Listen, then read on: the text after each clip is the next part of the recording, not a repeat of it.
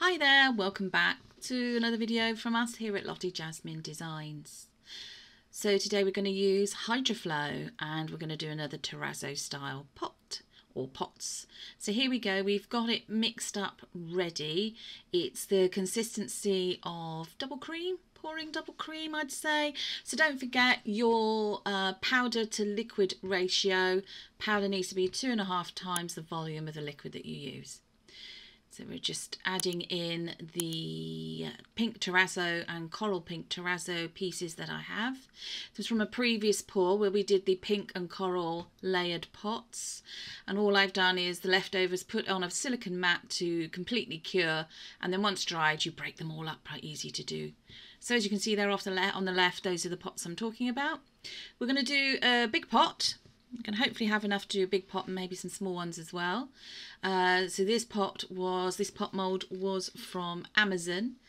And there we go. We're just going to try and pour it in, trying not to be messy. Although very easy for me to be messy with this stuff. So there we go. We're just pouring it in and it's going down the sides of the mould on the inside. And yeah, there we go. Almost done there. So that should be enough for this mould, which it was. We were just going around the edge of it now with a micro brush, or you could use a lollipop stick or a popsicle stick. We're just trying to encourage it not to have any air pockets or air bubbles. We've also filled up the little green mould there, which makes these lovely mini pots, and just tapping like crazy on the sides of the moulds. We're doing this with the grey moulds. We will also do it off camera with the green moulds. So it's a case of agitating, tapping. You can pick it up and drop it a little bit. And here we go with the green mould. Obviously this is sped up. I don't normally tap and squish something quite this quickly.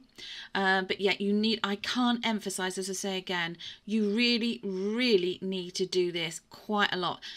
Do it, I would say, to the point where you can see the product almost starting to set in the moulds.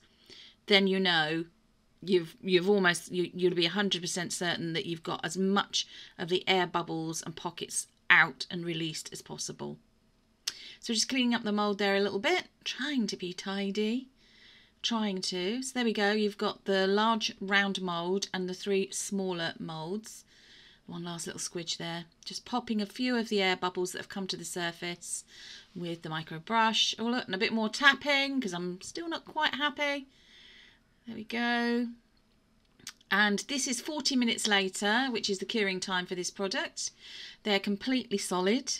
We're not going to have any disappointments with demoulding early with this. And yeah, what I haven't said is that the big round pot in the grey mould has got something in something which helps it stabilise the mould whilst it's curing. Remember to remove that before you try and take it out the mould.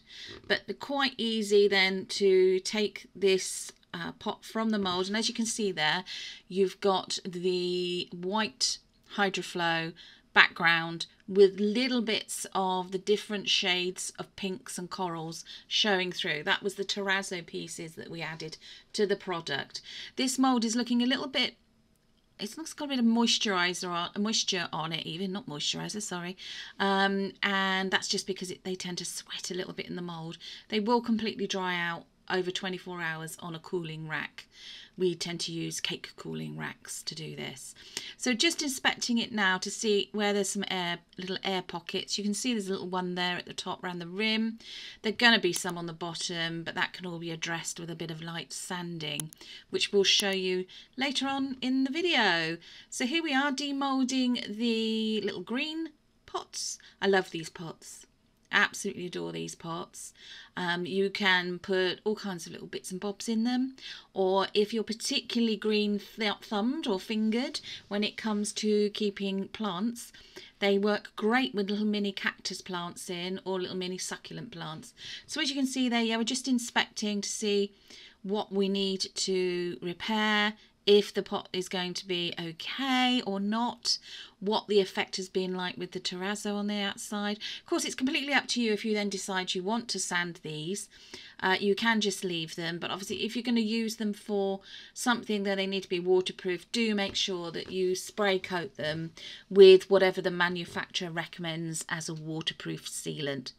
So there we have the 3 little round or hexagon shaped pots and the much bigger round pot.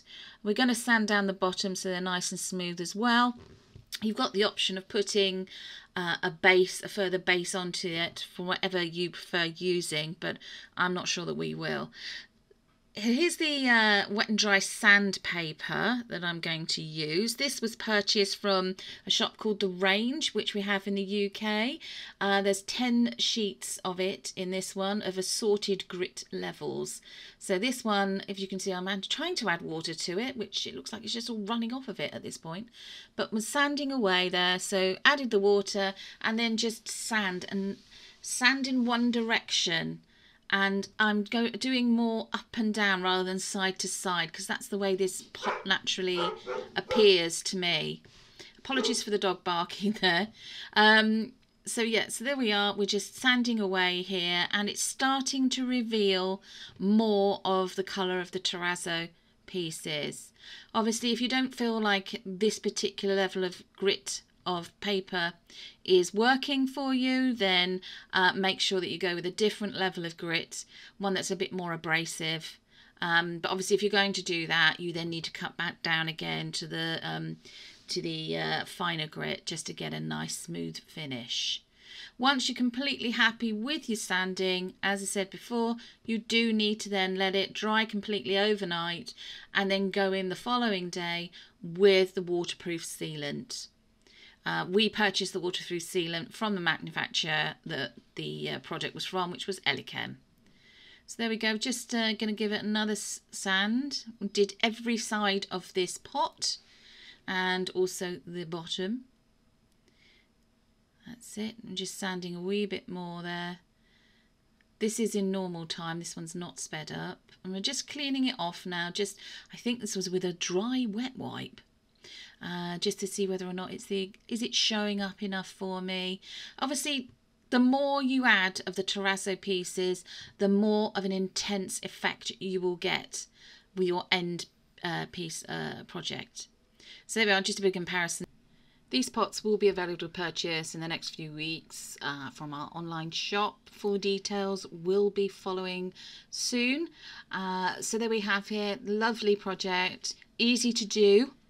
Hopefully you won't get as messy as I seem to get when using this type of medium, but looking really quite beautiful. Thanks once again for tuning in. Here's a little close-up shot of the final pots, and please don't forget to like, share and subscribe. Hit that notification button or bell, and we'll see you again in the near future for another video. Take care everyone. Goodbye.